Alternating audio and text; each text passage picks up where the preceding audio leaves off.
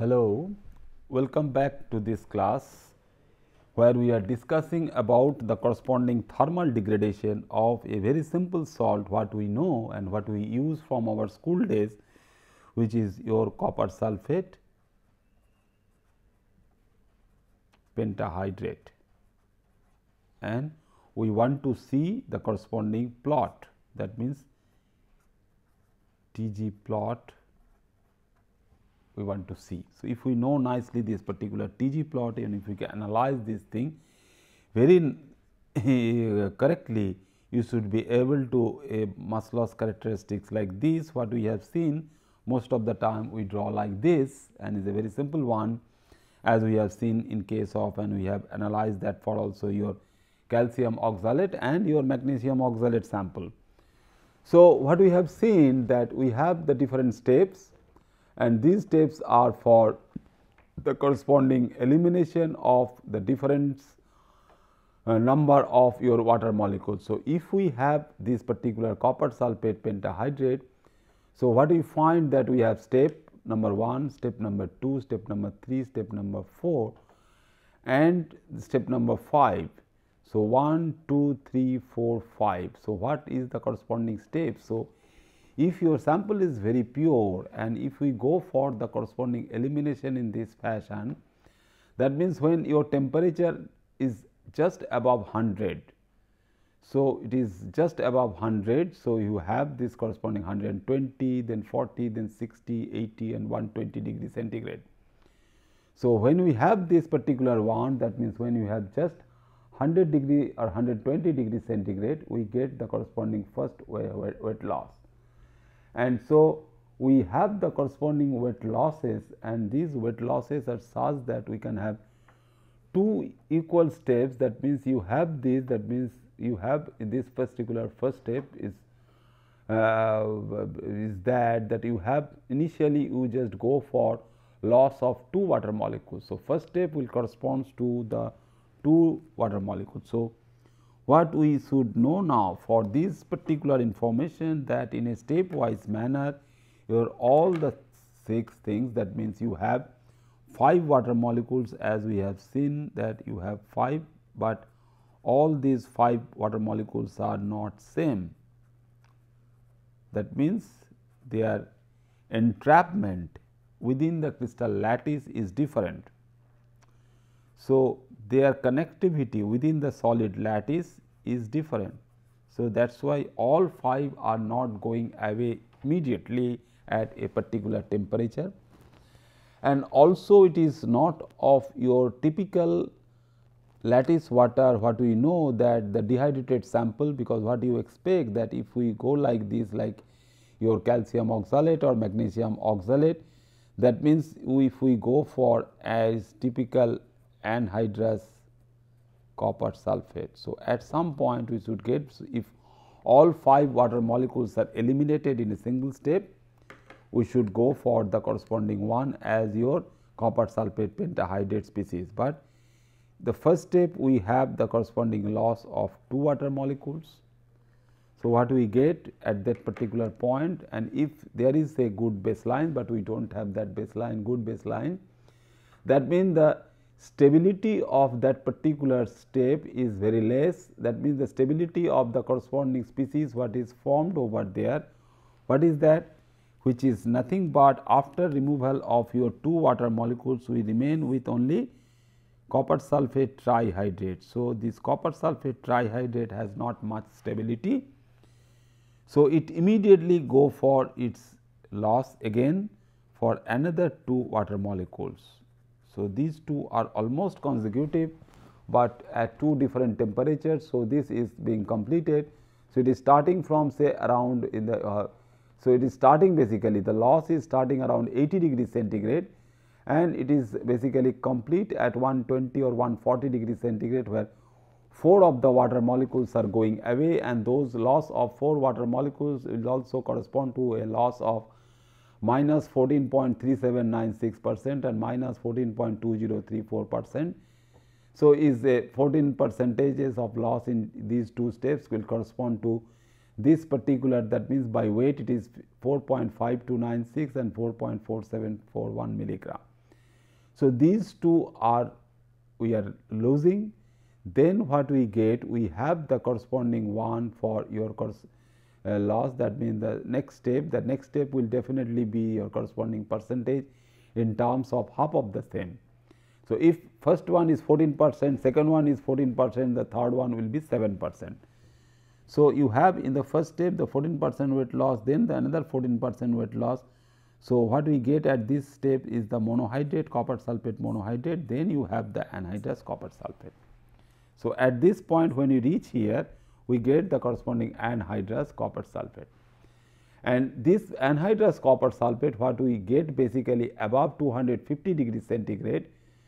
So, if we want to make a sample of copper sulphate which is anhydrous in nature, because it is blue in color, this particular in the solid state also, but anhydrous thing of this copper sulphate is colorless. So, which we get around 250 degree centigrade. So, at 250 degree centigrade what we get as the colorless copper sulphate, which can be considered as a anhydrous one. So, if we take this anhydrous copper sulphate and keep in again in some moist environment or in moisture containing some environment of air, it will again trap those water molecules and it will again go back to your pentahydrate sample.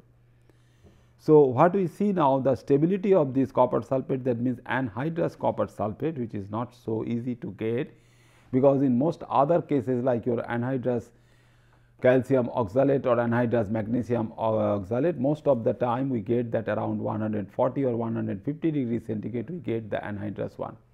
But here we have to reach around 180 degree to lose 4 water molecules and to get typically anhydrous one, which is above 260 degrees centigrade. So, only above 260 degrees centigrade we get the corresponding anhydrous copper sulphate sample, and this anhydrous copper sulphate sample is pretty stable from this temperature to say about 600 degrees centigrade. So, till 600 degrees centigrade we do not see any loss of mass from the copper sulphate sample, but when we heat the sample at 600 degrees centigrade we see a little bit of monotonous weight decrease from here, and which is little bit broad also, and we go up to say 780 degrees centigrade. So, this is your 780 degrees centigrade. So, till 780 degrees centigrade we have some reasonable weight mass loss, which is corresponding to 32% of the weight what has been taken, and in terms of milligram it is 10 point some amount, 10.1187 milligram of weight loss, almost 1/3 of the sample what we have taken for the measurement.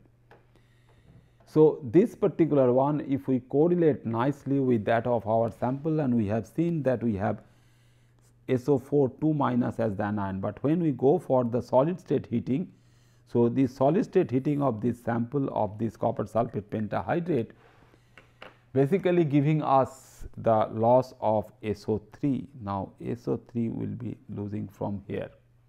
As we have seen in one of our previous example of your ferrous sulphate heating, that SO3 is the most useful component what we get, that means sulfur dioxide elimination from all sulphate samples are very easy, particularly at a very high temperature which is above 600 degree centigrade. So, if we get, that means this is the case of loss of this SO3, then once we get SO3 loss from your copper sulphate, we immediately think of that, okay, this SO3 is going out from one copper. So, we must have copper oxide over there. So, end product can be your simple copper oxide in your hand, but is not like that. So, what is your end product for this particular type of thermal degradation? So, whether cupric oxide will be your end product or not. So, we keep on heating the sample from your this 780 degree centigrade, because it started from 580 to 680, this span basically over 200 degree centigrade. So, throughout this 200 degree temperature rise, your SO3 elimination is complete. So, if we go beyond that temperature, so around 900, that means around 80 degrees centigrade, there is a very small wet loss, which is roughly about 3%. So, 3% wet loss, and the amount is also only 1 milligram in the range, and then the amount what is remaining over there at 1000 degrees centigrade, we can correlate that what is the remaining sample by looking at the weight left on the pan, what is they have taken for the heating. So, the weight of that particular thing, that means the empty pan weight and the residue of the sample what is formed over there by this particular heating process will tell us the residue weight is 9.0235 milligram, corresponding to a percentage of around 28%. So, that 28% weight remaining as residue on the crucible is not due to your CuO, but is due to your Cu2O. That means, is during this particular heating process, the sample has an inherent tendency to give you the corresponding form as the cuprous oxide, and this Cu2O basically going for its self reduction process with the elimination of half of the oxygen. So, if we consider, so that particular step can also be very nicely detected in this particular plot, and O2 elimination from CuO, if it is formed as a very transient species, because we are unable to detect the formation of CuO as the end product of heating of copper sulphate pentahydrate. So, it is your Cu2 which is your real end product, what we get from this particular heating process. So, this real end product. So, this real end product is going for, so the conversion, that means this conversion from cupric oxide to cuprous oxide is basically a reduction process. So, at high temperature we go for this typical reduction. So, no reducing agent is required, it is only the elimination of O2 gas. O2 itself is going out from your sample, giving rise to your Cu2O. Because this particular Cu2 is also a very good and useful species, it can be a catalyst also. So, from copper sulphate pentahydrate we know all the different steps, and we can also some good idea how this particular one, that means how this particular one, that means the monohydrate has some stability, and this monohydrate can be prepared also, and this monohydrate, this water binding is completely different with the involvement of the sulphate. So, that is why we get this particular one, that means this water molecule is completely different from that of the 4 other copper which is present and which is going away from this. So, what we can consider, that we know that the copper has a typical coordination number of 4. So, if 4 of them are of same type, we put 4 water molecules around this copper which are of one type. So, we put this as a one type water molecule over there. Then we have to put, or we put it also that another water molecule and the sulphate anion, and which are also entangled with that sulphate. That means, some close association of this water molecule with that of your sulphate will give rise to some extra stability to this particular water which is lost in the third step. So, this gives us a very good idea about the corresponding thermogravimetric analysis for identification as well as the characterization of a sample which is well known to us. So, any other sample such as your food material can also be very nicely analyzed this by this particular technique. So, the decomposition of your sucrose sample. So, the decomposition of your sucrose sample at 10 Kelvin per minute in air will give rise to a plot like this. So, your TGA plot will see or say that it is basically stable till 220 degree centigrade, where we have. So, the sucrose can be dried enough for this particular one case. So, and beyond that we have a continuous mass loss for a typical wet loss of these things, that we can have a corresponding residue after this complete burning. So, you have this, that means this particular part we can separate out with these two horizontal line we can extend. So, this is one horizontal line. So, but you have the basically this sort of inflection point, actual plot is like that, but we can break into this as the horizontal line and these steps basically. So, we can pinpoint this temperature, we can pinpoint this temperature also for this particular inflection point. What is your 504 degrees centigrade at this particular point, above 500 degrees centigrade. So, this particular step, which is basically a 63% wet loss starting from 233 degrees centigrade. So, this is a typical loss of your sucrose burning process.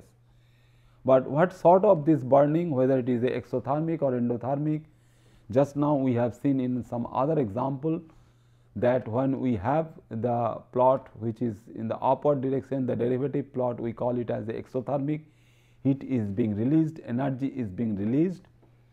But if we consider that corresponding derivative plot of this, so this particular plot change of this is typically the corresponding thing, that means your endothermic melting process, or we sometimes call it as a typically the food engineers basically say that the food chemistry for that, which is caramelization. So, this caramelization process is taking place due to the melting process when sucrose has the melting the melt condition. So, the sucrose melt basically give us the corresponding caramel what we use for making cake, making pastry and all these things. So, which are very useful process, at which stage the exothermic decomposition and combustion also occurs. So, after that also, so this is your endothermic peak, and when we try to detect this particular one, that means at around 500 degrees centigrade. So, followed by an endothermic caramelization peak, at which stage the exothermic decomposition or combustion occurs. So, what we get again from that same book, we get this plot, that means your sucrose can be characterized in terms of its endothermic or exothermic peaks depending upon its corresponding melting process. So, what we see now that if we have another material, that means maize and corn starch, so it is a mixture. So, not only the pure sample, the sample quality, the sample purity also can be checked if we find that this temperature for this mass loss, what we know that the corresponding determination of melting point is also a very good technique for identifying the purity of the sample. Similarly, the boiling point also is a very good technique to determine the corresponding purity of the sample, in such a way that we now see that the TGA plot, the TGA curve of a mixture of maize and corn starch and crystalline sugar. So, you have the starch and the sugar. So, if we have the corresponding mixture of these, that means you have this, as we have seen that above 200 we have the caramelization step for sugar. Initially, we have the loss of moisture from starch. So, starch has huge amount of moisture. So, when the mixture is being heated, basically all these three all are the corresponding component of the food material. So, the corresponding TGA plot, the characteristic TGA plot is also tells us that what sort of thing is happening and what sort of mixture we have. So, first is the moisture loss, then the caramelization process, then this particular step what has been also deconvoluted in terms of some straight line slopes of these. So, one straight line, then the second one is a very direct one which is a perpendicular one, and then some slope corresponding to the baseline thin. So, baseline has been drawn over here. So, which is the basic main decomposition step of corn starch, and which is also about 25% of that decomposition starting from your 309 degree centigrade is the midpoint. Inflection point as well as the corresponding midpoint is here. So, midpoint temperature for your decomposition of starch. So, not only the burning of the carbon particles or the carbon paste or any other carbon powder, but we can also analyze the corresponding food samples, very nice food samples, sometimes the powder samples of all these can be analyzed. And since we are processing for these things, making cake, making biscuits, making pastries and all these things, we require to have some temperature, that means the oven temperature. We set some oven temperature and most of these things around 200 or 300 degrees centigrade, but if we go beyond that, what sort of other thing can happen during the corresponding making of the cookies, the homemade cookies or the biscuits, that we can find out from your TGA plot of the food samples. So, the quantitative analysis now, if we can go, that the typical quantitative analysis, if we see that the derivative plot will then be useful. So, the derivative plot, whether it is a exothermic plot or endothermic plot, what we see that for this typical one. So, if you have that from 0 and is the when it is derivative plot, that means is the milligram per minute, that means if we go for in the time axis, this is your now time axis. So, if your derivative plot, the instrument directly records the thing. So, the DTG plot is like this. So, from 0.0 in the negative direction, that means the mass loss is taking place for this particular process, and if we go for its corresponding integration using the baseline of this particular point. So, if we have the first step, then you have the second step around 300 degrees centigrade. So, this is the temperature above this axis is the temperature axis and then the time axis. So, it is almost the monotonous increase, that means whether you go for the time axis or you the temperature axis.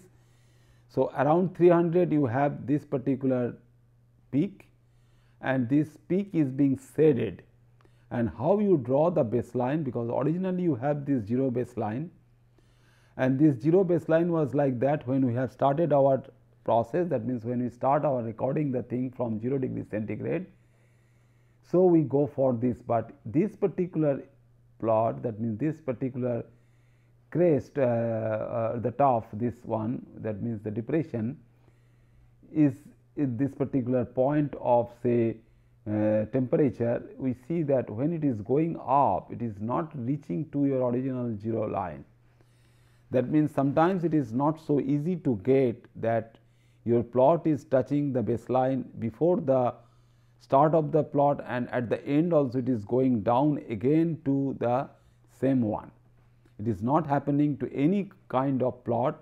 What is happening over there in the real sense is that when we go for this thing, because when we reach this, when we try to go back to your baseline, what is happening that your this temperature is nearby, this temperature is close by. So, this temperature will be reaching.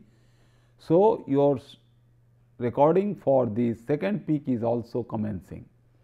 So, the commencement of the second peak immediately after the first one will not allow the baseline to touch the 0 line, it will be like this. So, when after this also again a very sharp line, it is reaching over here, but at this point also it will not again go back to your 0 line, because you have a third point.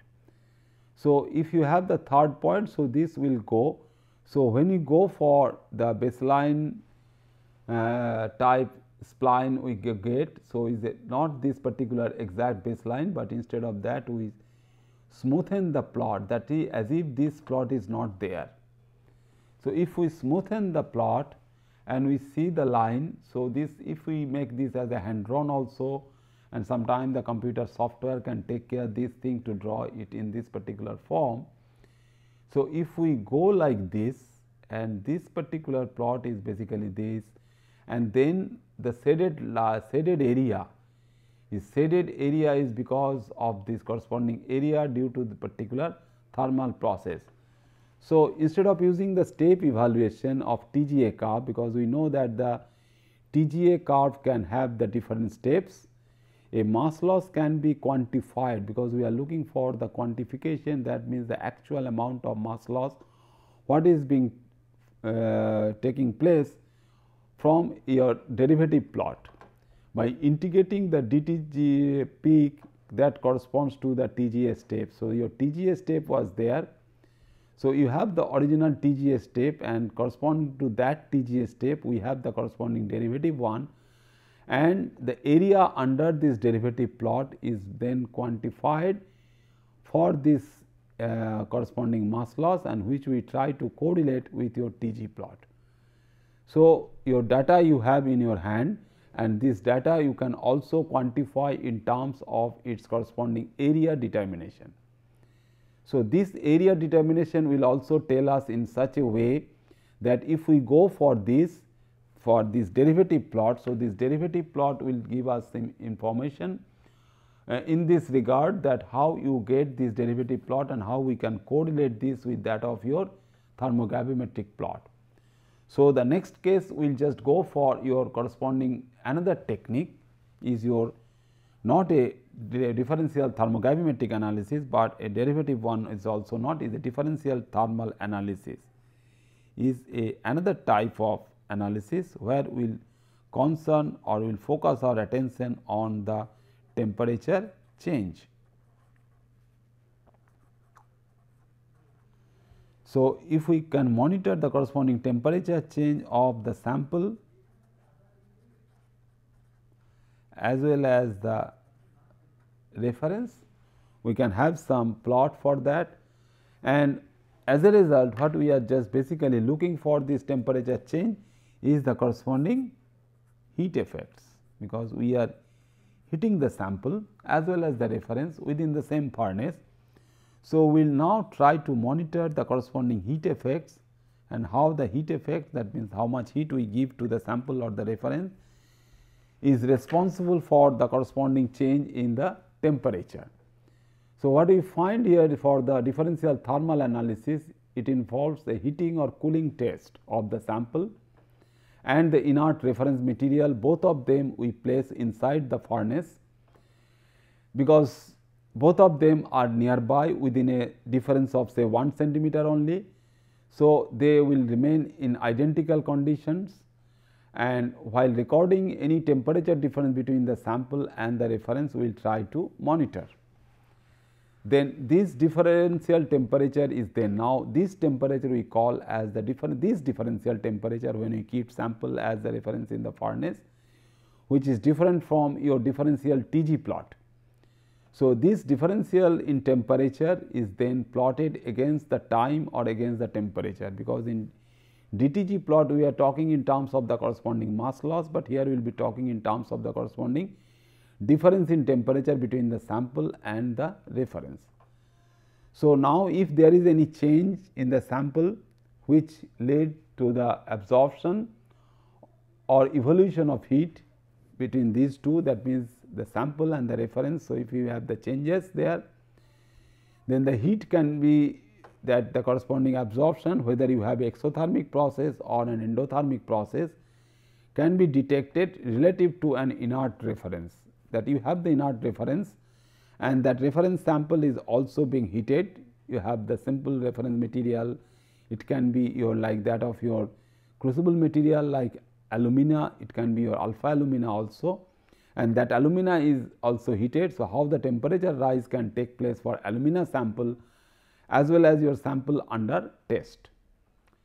So, we get these two things, that means the heat effects what we find, these basic heat effects, and these heat effects are basically associated with